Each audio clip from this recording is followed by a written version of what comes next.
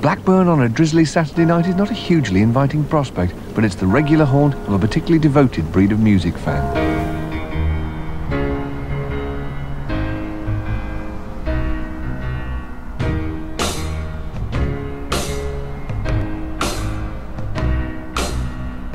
There's something about your smile, I swear that it makes me weak. And when I'm close to you, I find that it's hard to speak. I act like a child who's 6, and I guess that it shows me well that you got the magic touch and I'm caught in the spell. You never convinced me that I'd be brave for a petite size, but something weird happens when I look into your eyes. I try to defend myself, but too late did I finally see that you got the magic touch and you cast your spell over me. Yeah, yeah, yeah, yeah. They call it magic, baby. Yeah,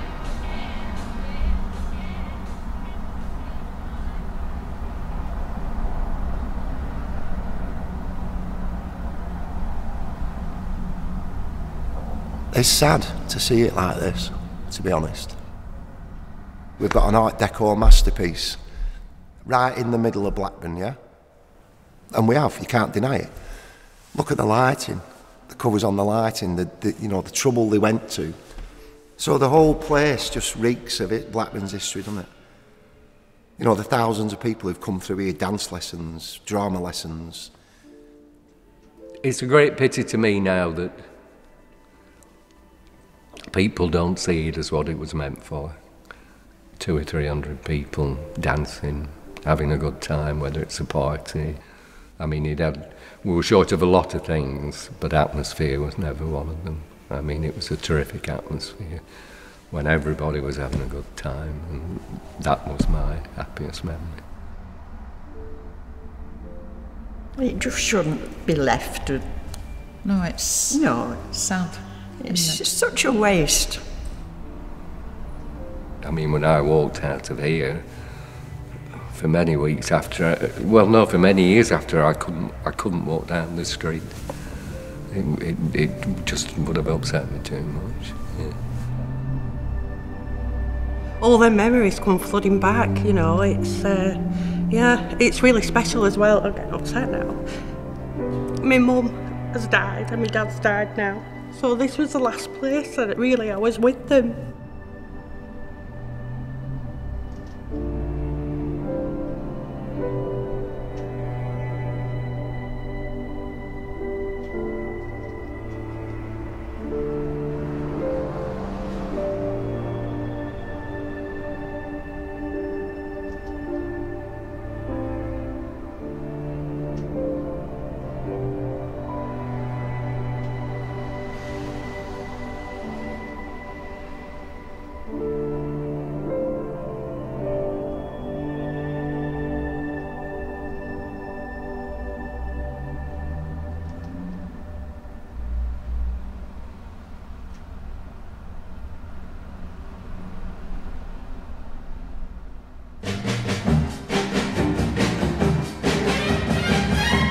I was a mod, and so all the mods used to come and park up the scooters outside and then walk up the steps into this brilliant building.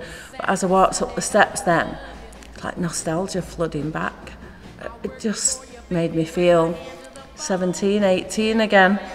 And I remember, because I'm prompted by an old documentary that was done in around 1986-87, and there was Guy Hennigan at the bottom of the stairs. There was me and my friend Sharon walking up with our suit bags, because all mods used to take a change of clothes to an all-nighter, because we weren't scruffy like some of the soulies.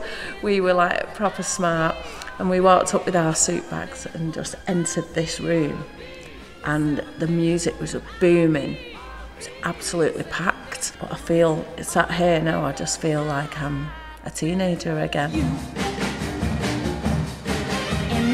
People travel from all over the country. All over the country come here, either to DJ or to hear the quality tunes that were played. You know, you knew how good it was going to be. I don't recall having a bad night here, ever. I don't recall a bad night. It got absolutely seal of approval from day one. Because these are the venues that you want to be listening to Northern Soul music in. Yeah. It's just a beautiful place. I was talking to someone at work the other day about it, and we were saying they didn't even serve beer. It was all soft drinks and cups of tea. And the original machine, the brew machine's still there. It's just a place this good in Blackburn to not be used in this original Art Deco style. It's a jewel that's like enclosed in a box and no one can see it. It were always really good because it was packed and I used to love it. Do you know, I could still go into routines that we did. They would insist on putting talcum powder on the floor, which was fine for them, but when you've a tea dance for the over 70s, 2 days later, it would take one step on this, and boom, there would go. So the floor, after every all-night dance, had to be more or less stripped back and repolished, which took quite some doing.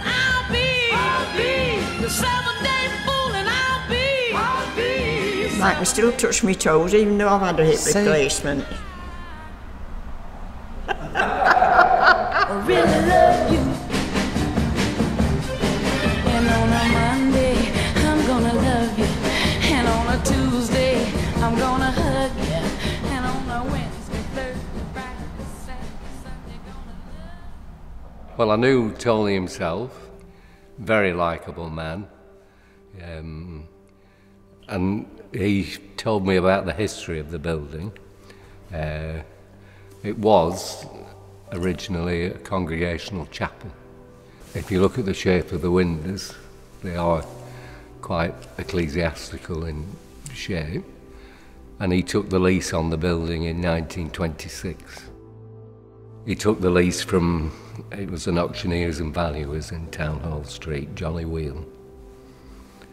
And Johnny's ghost is supposed to haunt this place. There used to be a couple who came for dancing classes, and they were always late. The class started at 8 o'clock and they were always late. Over the weeks I got talking to them, and I said, we'll get here on time one day. And they said, well, we'll go to church before we come here.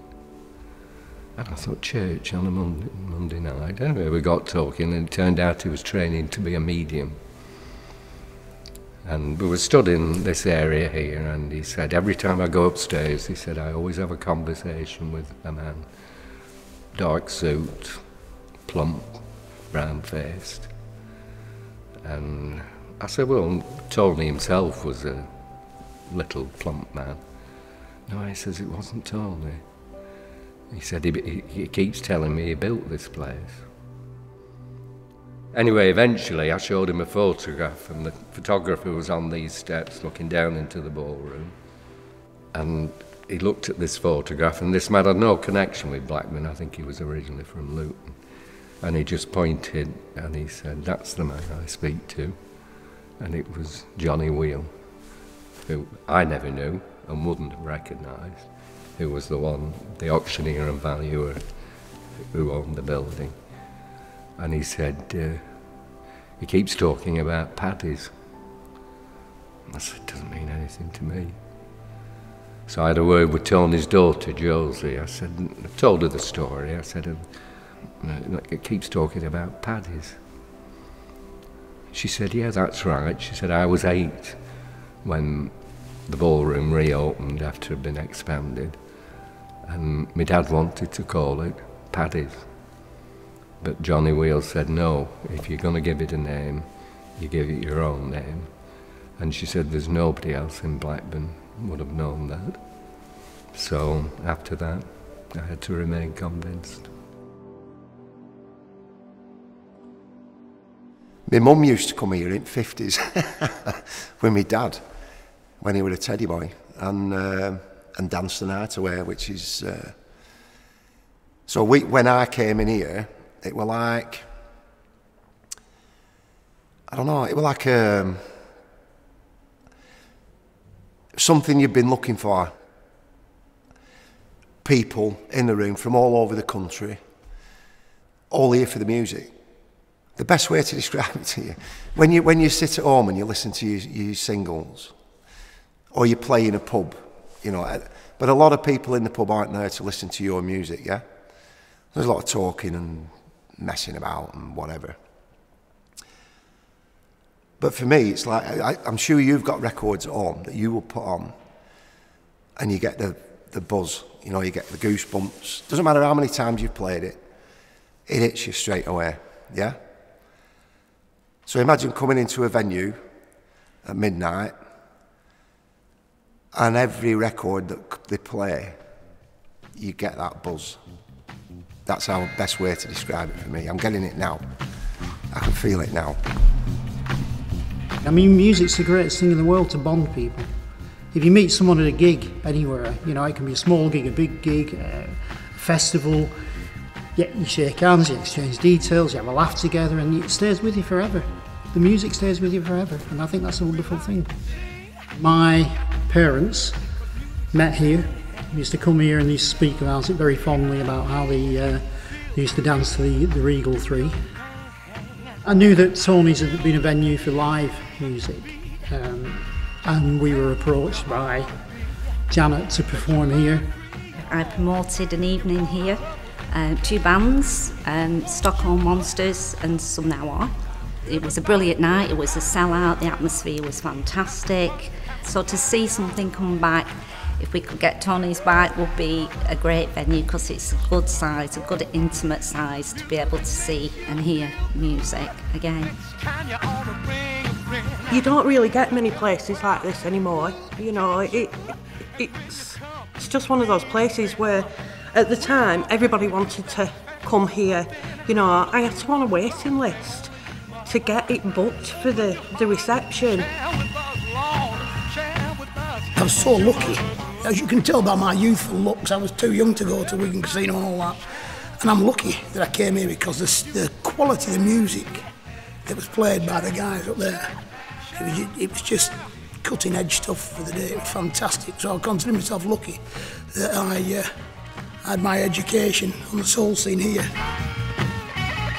There's a picture that we've got when we put our acid house dues on in here. And it's telegraph socket looking down that way to Town Hall, and it's black and white, and you can see the steam coming out where it looks like the smoke coming out, that much steam from people jumping and dancing around. Just walking in here then, stepped onto the sprung dance floor, and that just makes me want to dance. I mean, after an event, this floor would creak away. You'd be convinced somebody was walking as the springs come back up.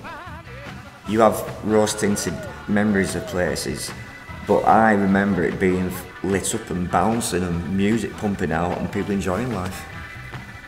It should be used. To knock this down, which eventually would be knocked down, it's really criminal. We've got the memories of being here, but our kids haven't. And at the moment, they haven't got the chance to do that, and it would be really, really good if they did get that chance, because it's just sitting here going to waste, and it's a real shame. Why should we get rid and have yet another faceless venue down the road that's ugly and horrible? And this is just a beautiful building and beautiful dance floor, and I think everyone would flood back in the droves and just love it and take care of it. And it's such a shame that it's fallen into sort of disrepair. And if you lose this, there's nothing else like this, and it would never be rebuilt like this. It'll be rebuilt in a modern vision. It's like it's a jewel in the crown of Blackburn. It's like, look at it. I think there's nothing better than to bring people together, a community together, than great events, great music, where everyone can have a great time. And it lives with you, as you say, forever. If you've had a great time, you met great people, you form lifelong friendships with people. I get money's tight and money has to go to different places and there has to be a priority list.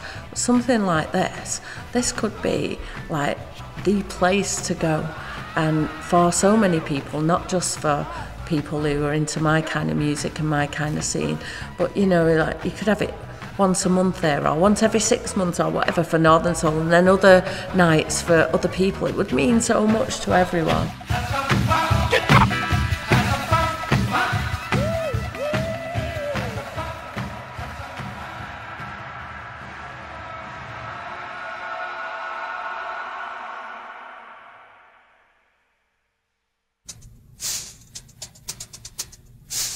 Tonight with you, for the first time, I have learned what my lips are for. And darling, now that I've kissed you, I am craving to kiss you more. Let me tell you, long after tonight is all over, long after tonight is all gone, I'll be yours forever and a day. I'm yours. Come anything that may, you'll always be just everything to me. Yeah. Oh, long